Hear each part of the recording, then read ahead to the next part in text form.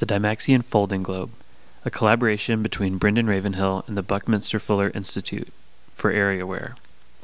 The Dymaxion Projection is a map of our world designed by Buckminster Fuller and Shoji Sadao. The first iteration was patented in 1946 by Fuller, a visionary design scientist best known for his work with geodesic domes.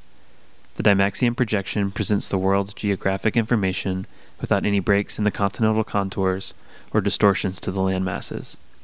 The continents can be seen as an archipelago of islands, highlighting what unites us rather than what separates us.